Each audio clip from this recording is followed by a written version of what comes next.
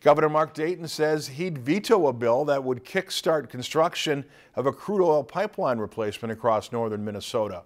The years-long review process for the Enbridge Line 3 pipeline is nearing its conclusion. The Public Utilities Commission approved the final environmental review of the pipeline replacement earlier this month. But House Republicans say approval of the energy company's project hasn't come fast enough. A House committee passed a bill Tuesday night that would authorize construction immediately. It could come up for a final vote in the coming weeks.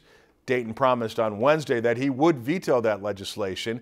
He calls it a politically motivated bill that would trample the state's regulatory process.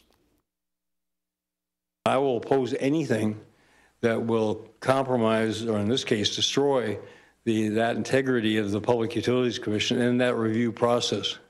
And this one is just ridiculous. I mean, just to say the legislature's going to take it over and just say Enbridge can do whatever they want and it's approved. I mean that doesn't take us back to the 20th century. That takes us back to the 19th century. The Public Utilities Commission is set to decide on approving the project in June. If you enjoyed this segment of Lakeland News, please consider making a tax-deductible contribution to Lakeland PBS.